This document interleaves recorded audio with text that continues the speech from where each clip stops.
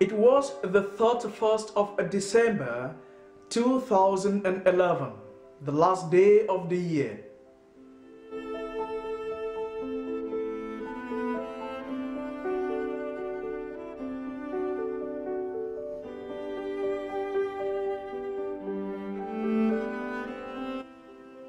So I was on it when fireworks started on a busy Copenhagen street not far away from my apartment.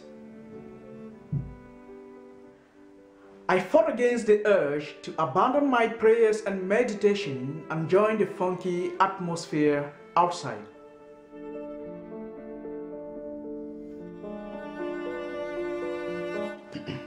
There were dozens of explosions here and there and reminded me of the 2003 invasion of Iraq.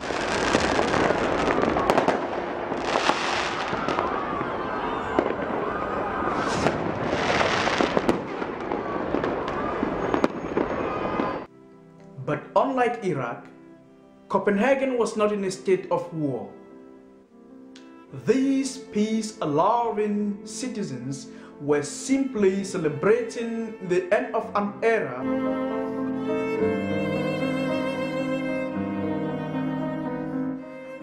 I watched with growing interest as the fireworks went up into the atmosphere.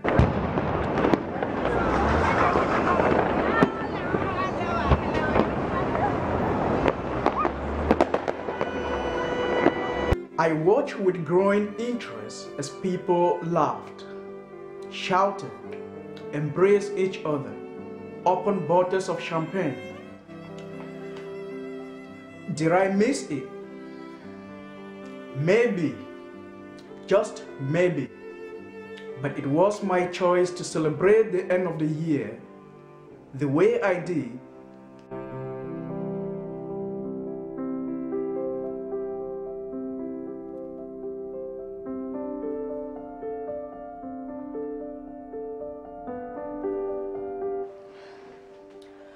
The fact is that 2011 has come and gone. Soon it will become history, a part and parcel of our past. But before we completely embrace 2012, I want us to take a moment to examine and re-examine our lives. Combining the contributions of the past, the ability of the time, and the hopes and plans for the future can result to a gold mine. Did you underachieve or overachieve in 2011? What are your plans and aspirations for the future? Did you make any New Year resolutions? You won't believe that a majority of the people abandon their New Year resolutions even before they start putting them into practice. Did you plan to complete college or start a new degree? Did you plan to come closer to God, to family, and to friends? Did you plan to love your neighbor as yourself? Did you plan to rebuild your family? Did you also plan to improve on your finances? Or did you plan to get married? Did you plan to stop smoking? What have you done about these plans? Remember that plans are nothing and planning is everything. So start planning to realize your plans. Don't let anything to stand on your way.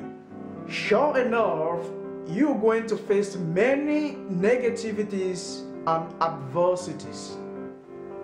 But believe in the impossible. Remember not to spend so much time brooding over your problems.